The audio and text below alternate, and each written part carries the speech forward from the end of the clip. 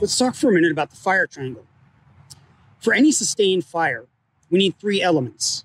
And those elements are oxygen, which is present at about 21% in the air all around us, and fuel,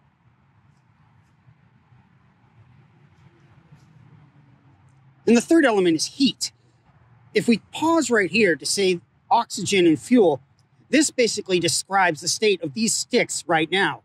These sticks are sitting in the air and obviously aren't burning and won't burn until we introduce the third element, heat.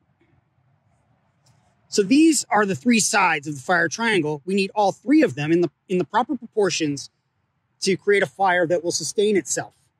Now, obviously, if this piece of quartz represents introducing a small amount of heat into the system, if we were to try to light a large stick on fire, such as one of these, with a small amount of heat, say from a lighter, well, it's not going to work. We need to factor in the size of the fuel relative to the size of the heat that we introduce. So a small amount of heat requires a very fine material initially, and this is our tinder. So what happens? We introduce a small amount of heat to our tinder in the presence of oxygen, and it ignites. It continues to burn.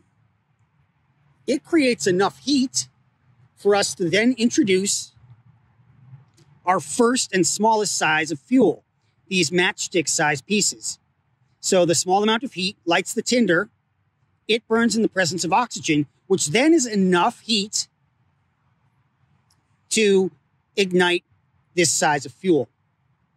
This cycle is repeated with the larger amount of heat generated by that initial size of fuel, and that in turn is enough to ignite the next largest size fuel, in this case represented by these pencil-sized pieces.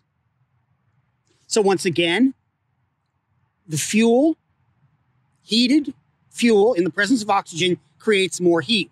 This cycle is repeated one more time so that we can ignite the largest size of fuel, which in turn creates even more heat.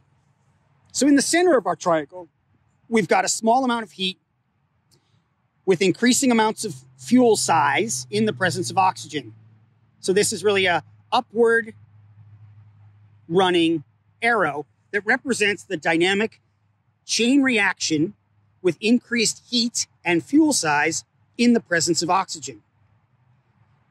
It's important to note that this, very strict separation of fuel sizes is really for demonstration purposes only. Yes, we need these different sizes, but we don't always have to separate them out this cleanly. In fact, it's fairly impractical to do so in most cases. You can troubleshoot problems with a fire by taking a look at your fire triangle.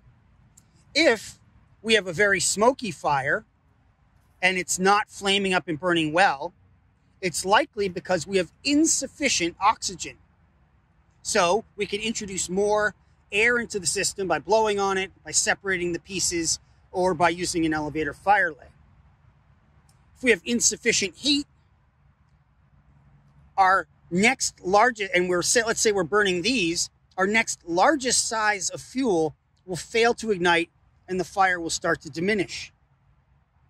Obviously, if we have inadequate fuel, we will consume whatever fuel that we're currently using, and the fire will have nothing left to burn, and it will also go out. So this is the fire triangle.